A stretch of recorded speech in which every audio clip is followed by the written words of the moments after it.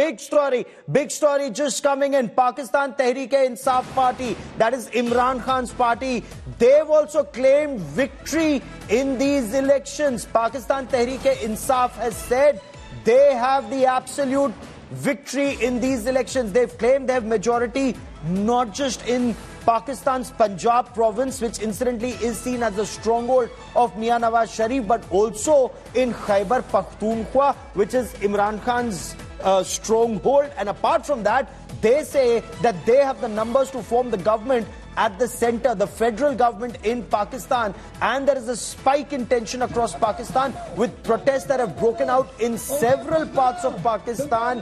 PTI supporters and leaders have taken to the streets and they're chanting, "Chheen ke lenge azadi."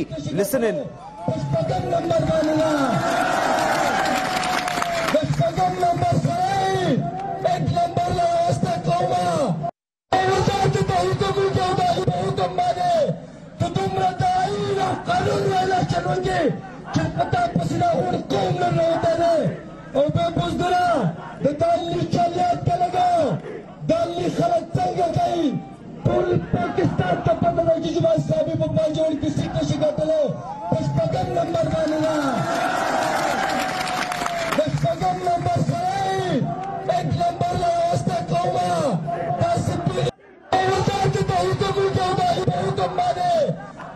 قبضہ کر کے M Q M کو زبردستی مسلط کرنے کی کوشش کی جا رہی ہے، تو اس کا کیا مطلب کیا ہے؟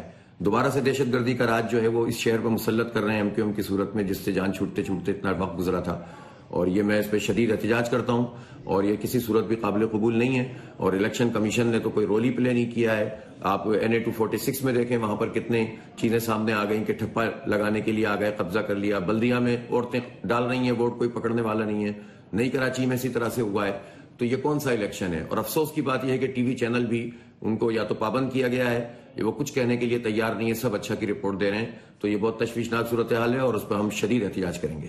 اور الحمدللہ ہم نے یہ الیکشن لڑا، اور الیکشن 8 فروری کو جو کل ہوا، اس کے اندر ہم نے یہ الیکشن بہت بڑے مارجن سے جیتا. میرے پاس یہ فارم 45 پڑے ہیں سارے. 261 پولنگ اسٹیشن ہے ٹوٹل NA 48 کے، جن میں سے 250 سے زیادہ میں نے جیتے. یہ میرے پاس فارم 45 پڑے ہیں سارے. اور ہماری کوئی 45 سے 50 ہزار ووٹوں کی لیڈ تھی. دوبارہ ریپیٹ کر رہا ہوں، 45 سے 50 ہزار ووٹوں کی لیڈ تھی. اور ابھی مجھے نوٹیفیکیشن پتا چلا ہے کہ جناب میرے اس کا ہارنے کا نوٹیفیکیشن ہوا ہے، جبکہ میں صبح 6 بجے تک RO آفس کھڑا رہا ہوں، جہاں پر رینجرز بھی موجود تھی، اور RO صاحب نے ہمیں ملنا گوارا نہیں کیا. شام 5 بجے سے میرے وکلاء وہاں کھڑے تھے، جو میری اپنے لا فرم کے تھے، اسلام آباد بار ایسوسی ایشن کے تھے، پنڈی بار ایسوسی ایشن کے تھے.